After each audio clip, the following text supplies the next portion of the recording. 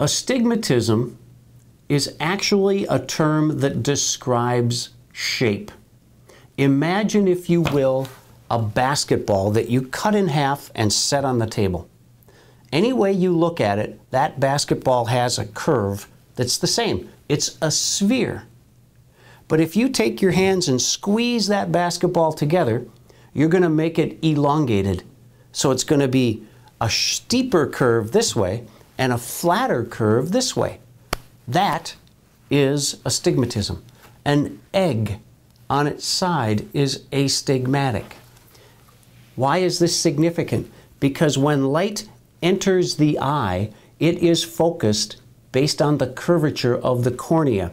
So if the cornea has a steep curve in one direction and a flatter curve in the other direction, light rays focus at different points based on those curves.